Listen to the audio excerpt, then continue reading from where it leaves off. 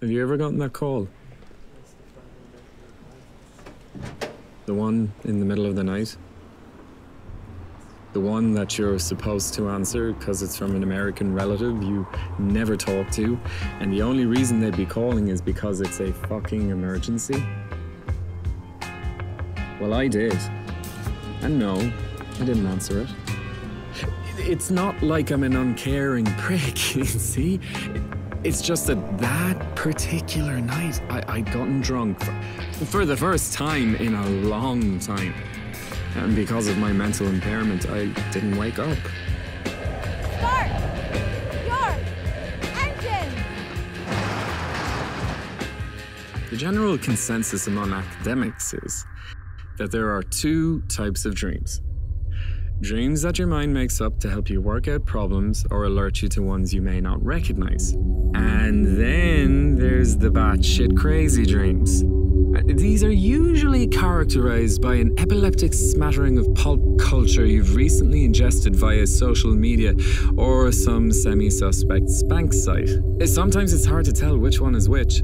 Am I trying to tell myself something? Or have I just not had a steady girlfriend since college? But whatever the case may be, sometimes you just have to enjoy the ride.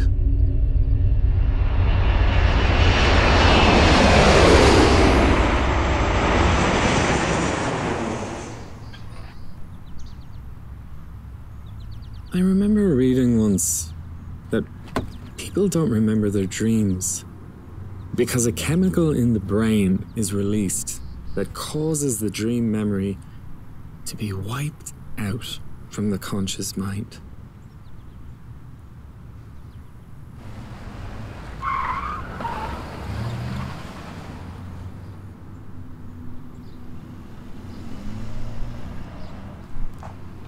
I often wonder, why? And what would happen if you did remember your dreams?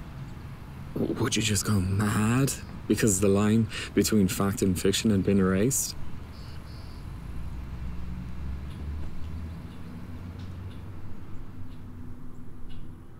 But when you think about it, it is the cosmic secret, the knowing of which could also shed light on what happens after you die. Could there be an alternate universe where the self is the creator, where intent is the master of history and truth?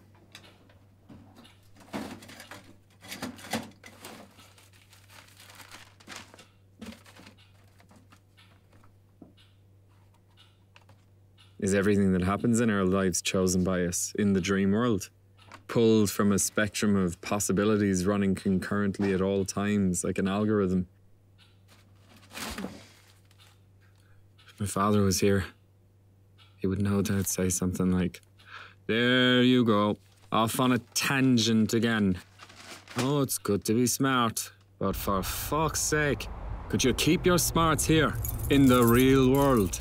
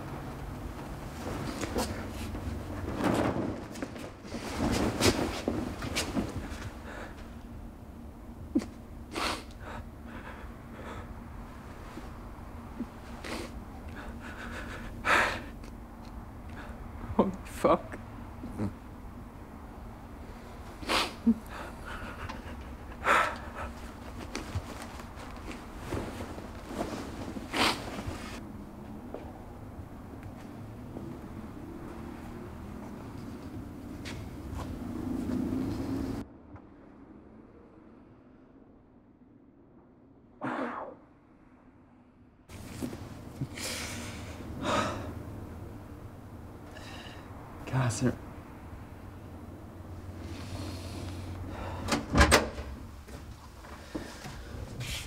Gasser. Finally pleased to make your acquaintance, I guess. Oh, I'm sorry, how rude of me. You mind if I come in? Thanks.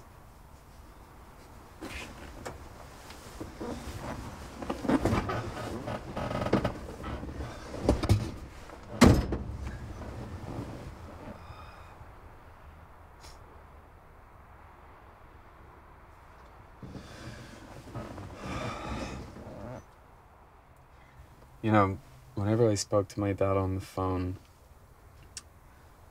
all I would ever hear is you in the background screaming like a spoiled little brat. Yeah, that was me on the phone. Just all of your screws, rivets, belts and bolts working together to make this enormous racket like you knew it was me. You know what really pissed me off? Is that you were the only thing that Dad spoke about after Mom died. Yeah. Fucker used his life insurance to come over here and bill you. And now he's left you too. He's left us both. Which in a way is kind of funny because I guess that makes us family, if you think about it. You know, like half-brother orphans or something.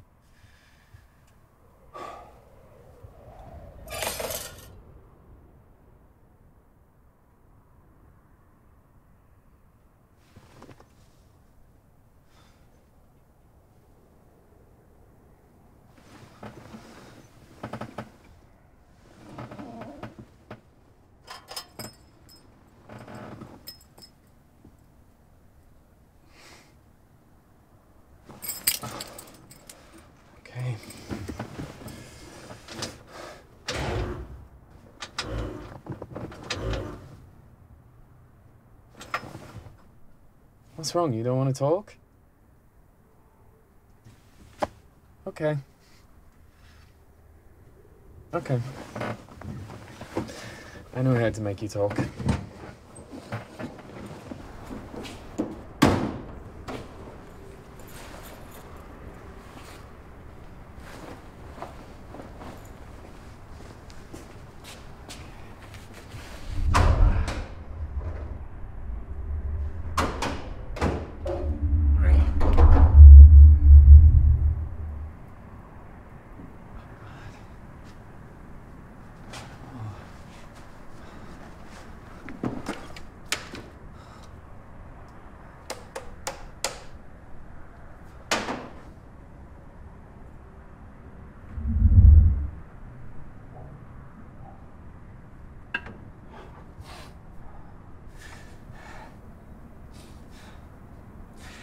Hey, Dad. You're gonna be able to come back to my graduation, aren't you? Oh, son. You know, ever since them Towleys took down them 2 buildings over here, I haven't much time now to be up in those friendly skies myself, you know. Plus, I have delivery coming at the end of the month. And you wouldn't want me to be missing that now, would you?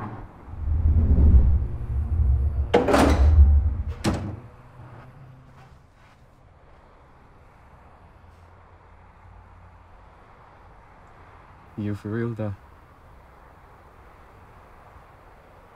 Just turn the fucking key, kid.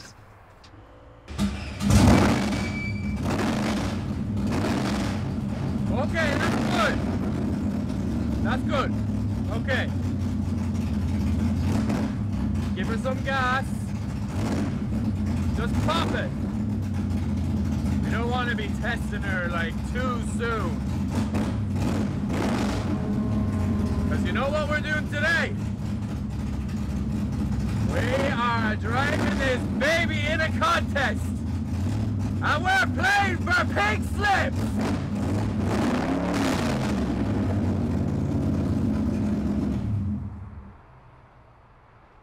How'd you like that?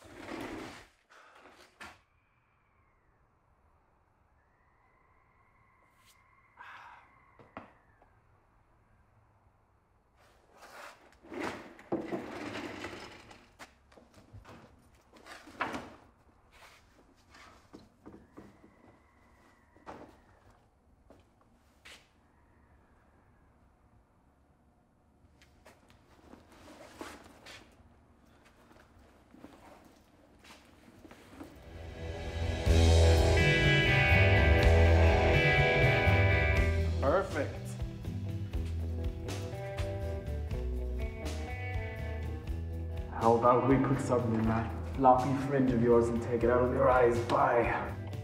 Grab the grease.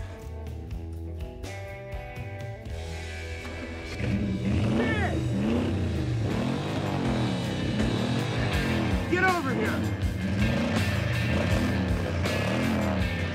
We were gonna race for pink slips, but your daddy didn't have the heart. I mean, this shit isn't even legal.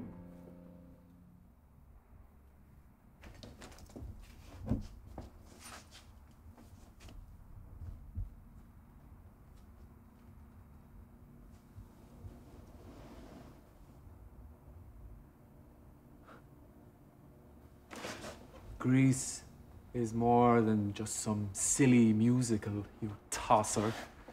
It's a feckin' way of life. It's war paint. It's the code. Live by the code, boy. Come on, Paul. Come on. Be a man. Come on. You know you want to. You know you want to.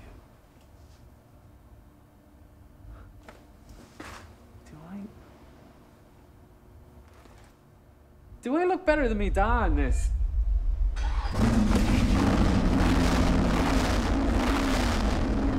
Got you, fucker. Hey, these guys are crazy. Just do what you're told.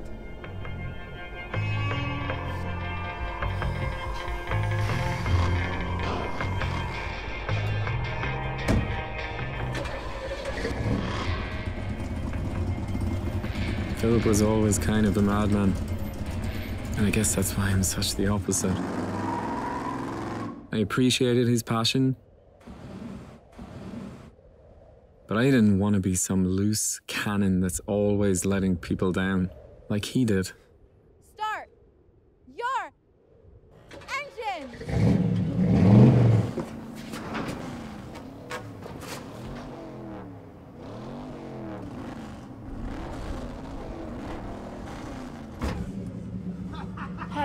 Hey, I hope you win. Now start your engines.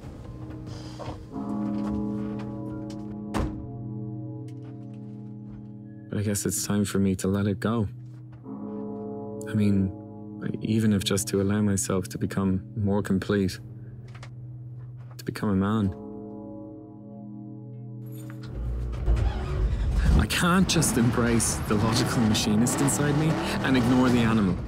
I mean, no bullshit. I have no fucking idea how this whole thing really came into being or if it's even fucking real. But god damn it, it's cool. So let's fucking do this.